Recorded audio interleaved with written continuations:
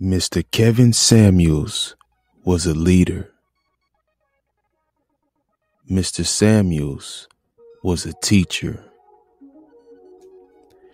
Not only that, Mr. Kevin Samuels was a minister of truth. And he held everybody accountable.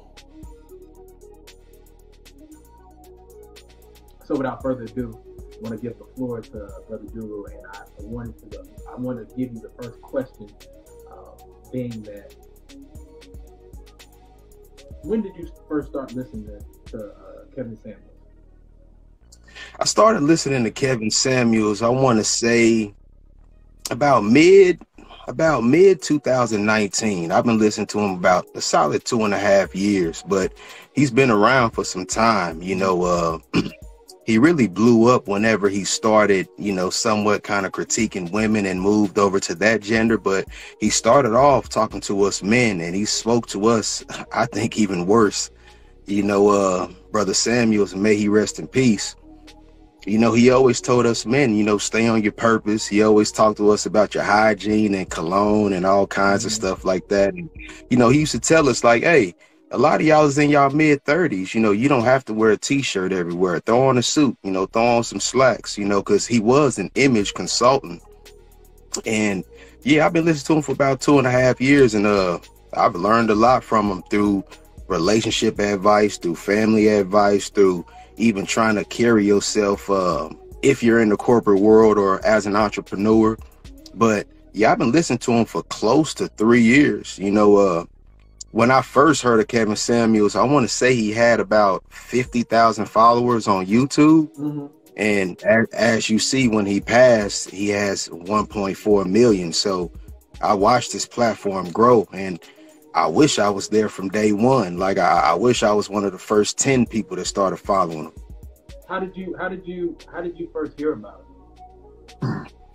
it? Sometimes, we're on social media, so right. You see things on IG, you see stuff on TikTok. I'm on YouTube a lot, so just following the manosphere on YouTube, he was the godfather of the manosphere, so it was hard not to hear about Kevin Samuels. And when I listened to him, there was a few times I felt like I was in therapy. Now, is he a certified therapist? No, but he brought a level of therapy to his show.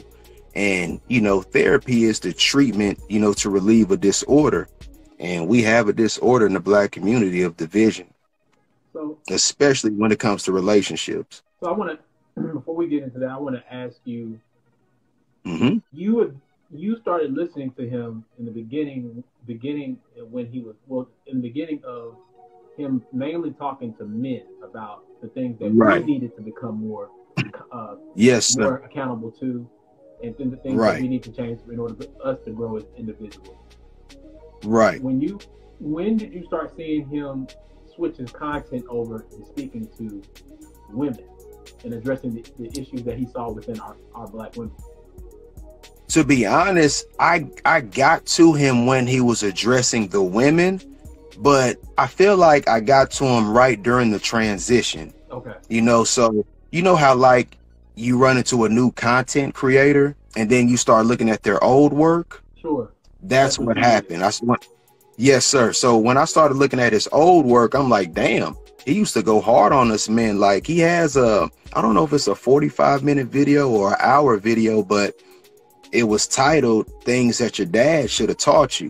Mm-hmm. And, anybody that know me personally, my parents got a divorce when I was 8 years old. So me and my pops, we ain't the closest. So there's a few things that I'm hearing. I'm like, hey, some stuff hurt my feelings, but hey, I'm here to grow. I want wisdom. I want intellect, and I want knowledge. And part of accountability is truth. So, like I said, he teaches a lot. Like, to me, Kevin Samuels was a leader. He was a teacher.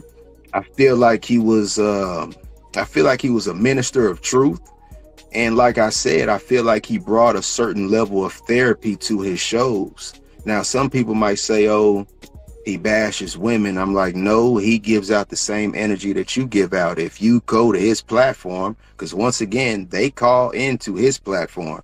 You know, if you call into his platform and you talking about there's no men out here, they're dirty, they dusty, then he start putting you in check with his facts. Like, nah, 50 to 60% of black men are single and childless.